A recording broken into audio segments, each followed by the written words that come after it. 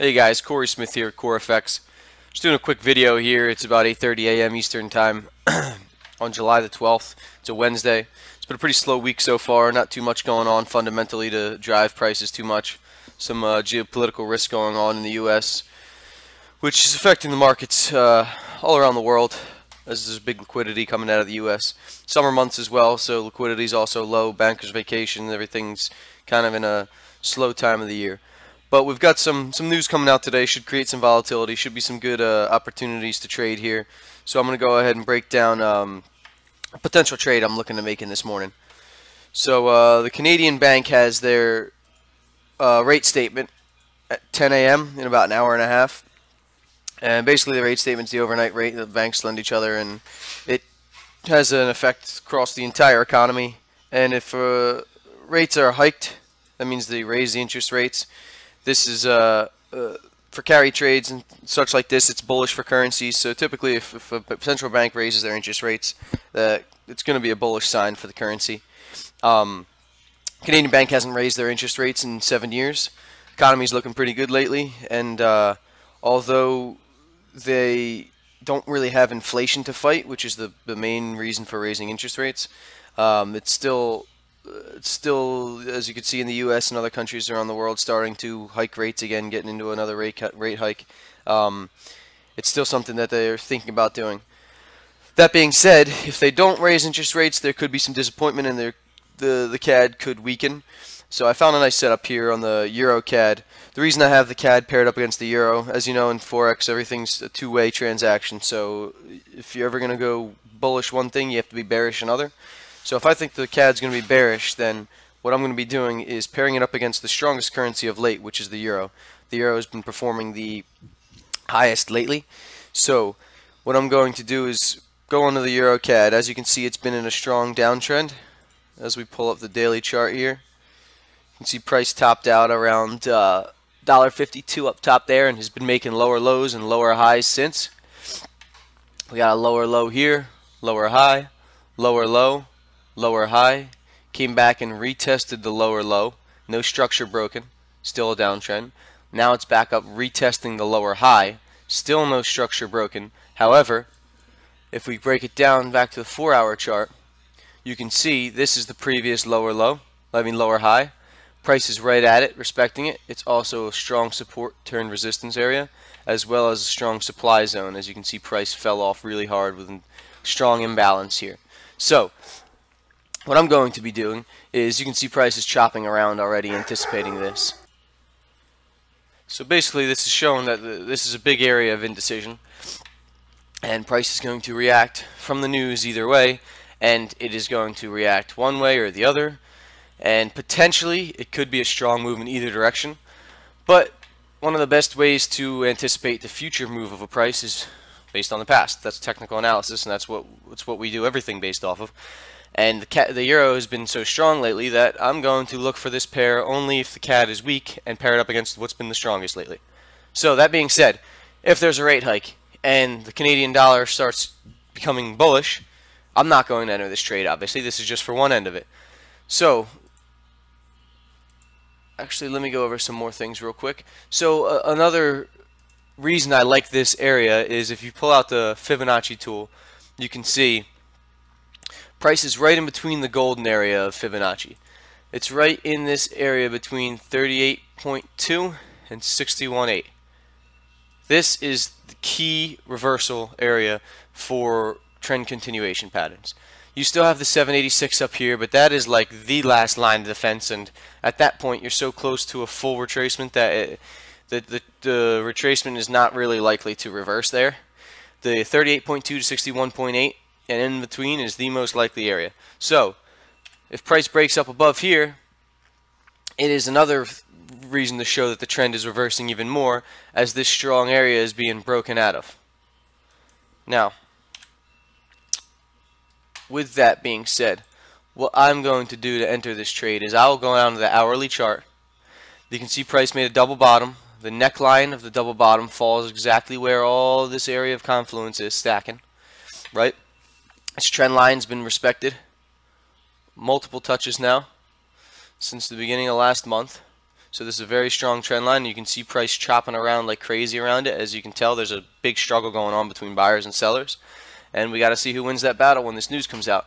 So what I'll be doing to enter this trade, I will be putting a stop up around here above the prior high. Okay? So what I'm going to be looking for is when the news comes out and the press conference comes out and they're discussing the rate hike, why they did or didn't, price could be chopping around. And if I have an entry right above here, the candles, the bodies or anything like that, I could get triggered, and then price can chop right down and stop me out, like happens in most people in news events.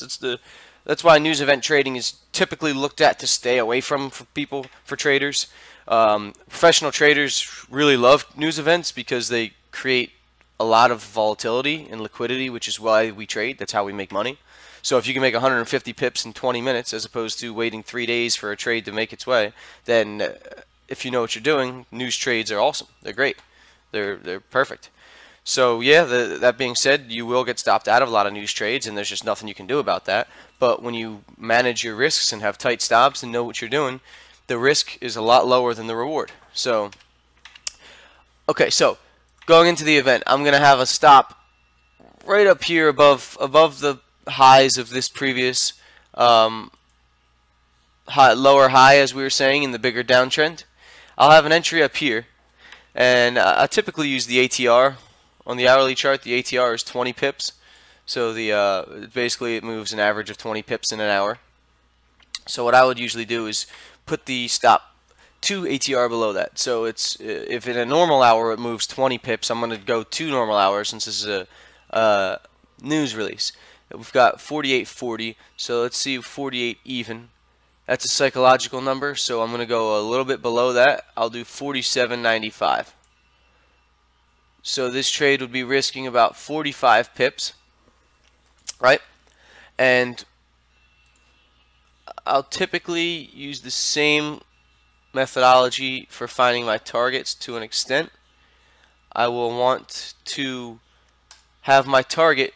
I want to enter a trade with at least a 2-to-1 risk reward, sometimes 1.5, but at least a 2-to-1. And what I do with that is I will look to make sure that structure lines up with that. So as you can see, there's a lot of structure in here, and that's about a little over a 1-to-1 move. So what you could do is once price hits this level, which you know price is going to at least for a slight moment stall because of all this indecision and all this prior support and resistance, you can, once price hits that level, okay, now I'm going to adjust my stop to break even, risk-free trade now, and wait for the take profit to be hit. Alright? So, this is where the previous structure is, and if I look at the 2-to-1 move, the next major previous structure is a little bit in here, but the next major is going to be up in here, right? As you can see, if you look all the way back, it's also right here as well, and there's a lot of space in between. So, hypothetically, we could have our stop up here. Now, that's going to be like a 3.5 or so to 1. It's a 3.1 to 1. I don't need to risk that much. So I'm going to have it at a 2-to-1 up here. Also, you can see the 1-to-1 move of the double bottom. It's a double bottom on the hourly chart. But the 1-to-1 move of the double bottom is also going to be right around where that structure is. So that is a great area right there. But I'm going to have a little bit more of a conservative take profit. So my take profit is going to be 2-to-1. And it looks like price should have no problem, especially with a news event. Once price hits that, I'll trail my stops, and I've got a few different methods of that. My students learn all that. And you can message me for details about learning this a little bit more in depth. I just wanted to share one of the trades I'm looking at here today. As you can see, price is CAD's weakening a little bit right now in anticipation of this event. But we still have about an hour and 15 minutes. Price should chop around a little. Now, if the news is coming out and price is sitting right up here around my entry, I'm going to give it a little bit of a cushion. If price is trading right around here when the news is coming out, it's too easy for me to get my order triggered and then price to just chop straight down right into my stop loss and shoot down to the CAD being strong, but the bearish side of this chart. So if price is trading right around where it is now, right on up here, I'm going to give it a little bit of a cushion. I'm going to go a little bit higher, give it maybe 10, 15 pips. let some follow through develop before it triggers. So this is just my style of how I trade news events. I'm also going to be looking at New Zealand CAD and maybe CAD yen, some other ones. So I'll be pairing up some poor performing, weaker performing this week currencies in case they do raise rates and we do see Canadian dollar strengthen. So I'll have potential set up on the other side just in case, and I'll see which trade triggers and which way I'm going to ride it. But I just wanted to do a quick video to show you guys how I trade the news events and you know, what I'll be looking for this morning to make a trade. My students I'll be sending out the alert to, but anybody else, you can keep an eye on it, follow what I just saw that said a strategy. This is just a suggestion. This is no means me telling you what to do with your money or me having anything to do with what happens with the trade. I'm just sharing my opinion. That is all this is educational material. It's not any recommendation to buy or sell any kind of investment tool. So thank you guys. Again, this is Corey with CoreFX. Quick video showing you how I trade news events and what I'm looking at this morning here on July 12th. Thank you guys and have a great day.